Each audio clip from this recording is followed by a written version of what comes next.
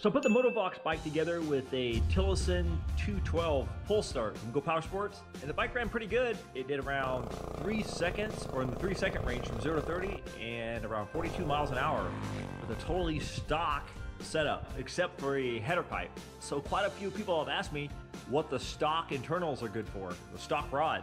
And I think the general consensus is around 6,500 RPM or so.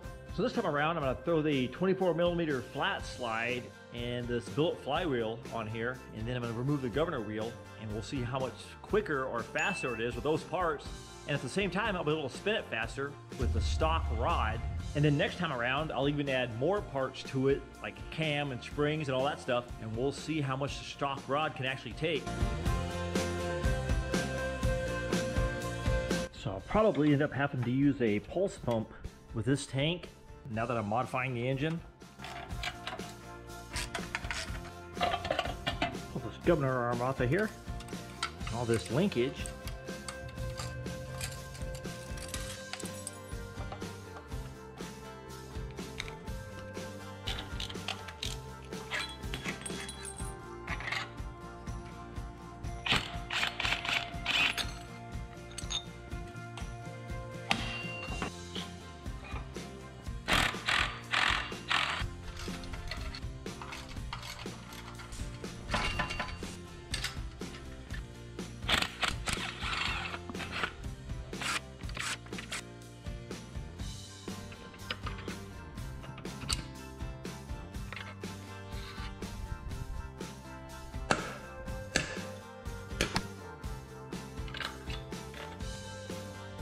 Got my 1/4 inch by 20 bolt on the top of here.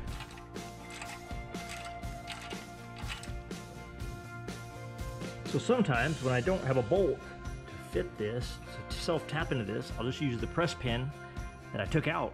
I'll still add some RTV to it just to make sure.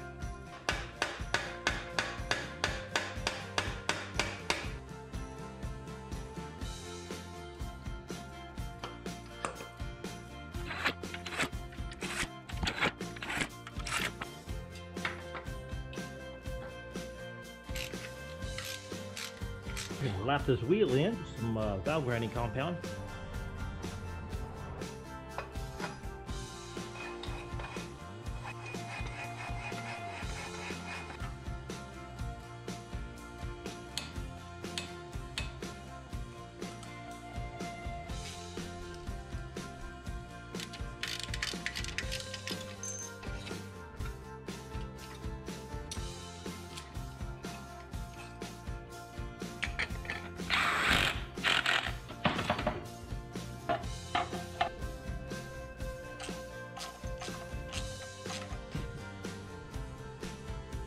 So I bolted the pump to this little plate here that I made up. So I think that should work. So I got all my lines ran. So now all I have to do is hook up this throttle, and I already have the tip on the end here, so that should work. And the cable's plenty long enough. Throw the spring on here, and hopefully we have enough sticking out. We'll see.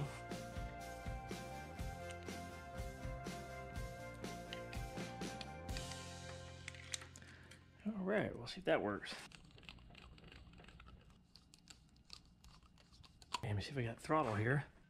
Alright, so it works. Cool. It's pretty much the right length. Well, it's definitely going to work because I turned on the fuel and it's already running down, gravity feeding through the pump. So I got her all together, and I had to swap out that metal pump for a plastic pump because it was leaking. But anyway, so it's all together and it looks pretty good. So I think I'll go test it out.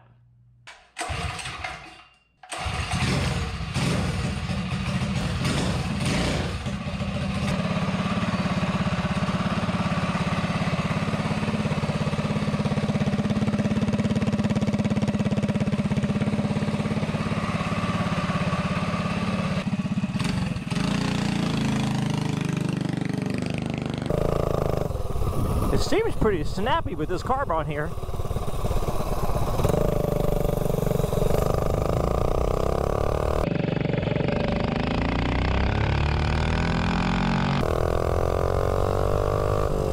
That was definitely faster.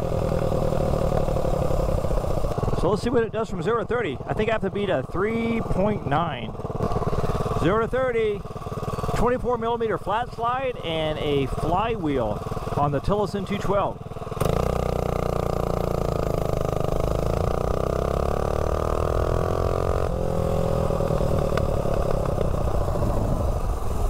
Let's see what it did. A 3.87, so it was a little bit quicker. So I have to be 42 and some change for top speed.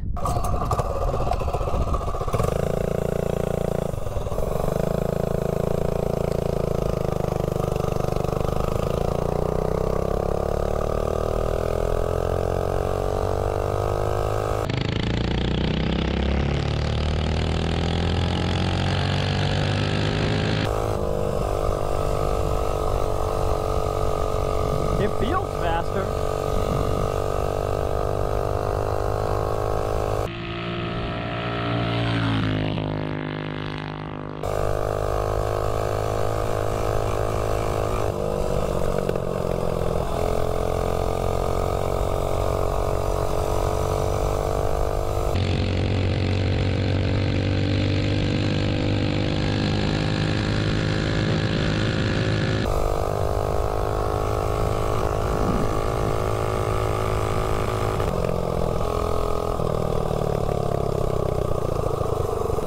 So you can definitely feel the jetting's off on this carb. I need to go rejet that carb or put another main in it.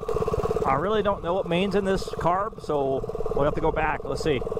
We already beat the top speed though, 46.48. So it's definitely faster, but there's definitely more in it.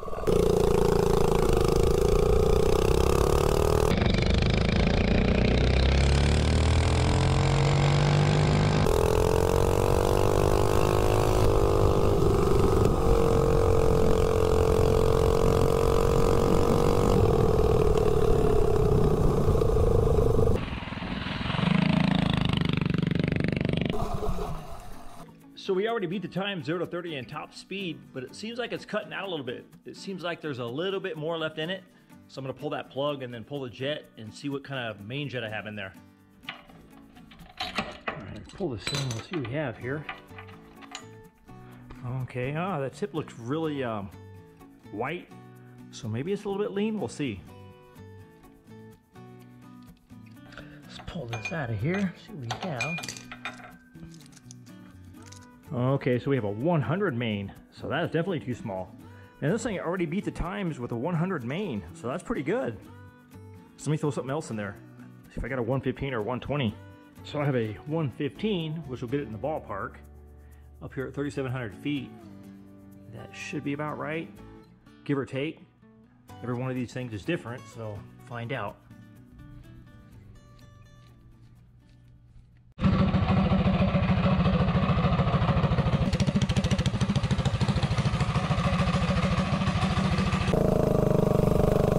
Man, 100 jet, that must have been the stock jets.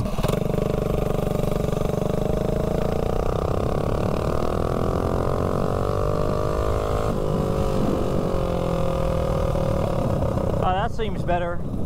It doesn't pop or anything, so it doesn't seem lean now. Let's do another 0 to 30 real quick. 0 to 30, 115 main jet in the Tilly 212.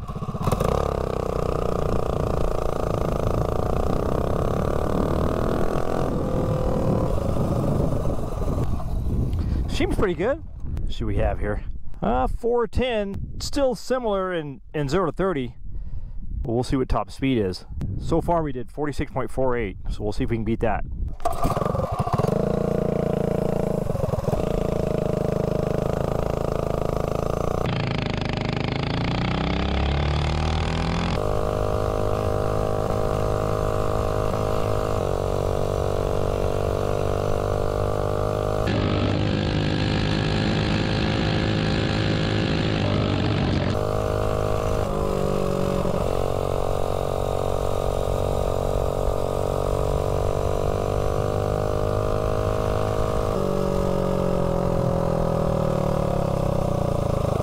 Alright, that seems about it. I think it's pretty much maxed out. Let's see.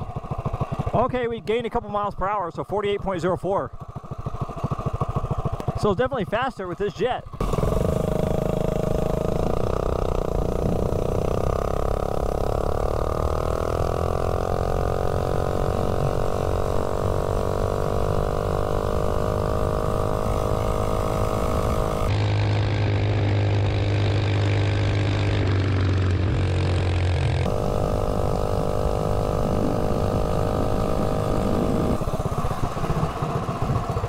So the bike definitely got quite a bit faster with just a flywheel and a carb. So totally stock with a header pipe. It did 3.90, 0 to 30, the best time, and then 42.32. Then I added the flywheel and a 24 millimeter flat slide, and it dropped a little bit from 0 to 30, just a little bit quicker, 3.87 for the best time. And it gained quite a bit of top speed, 48.04. So we gained around 6 miles an hour with a flywheel and a carb, so that's pretty good. And the engine, according to the gear ratio calculator, was turning around 6,300 RPM. So next time around, I'll add a cam, and then we'll see what it does.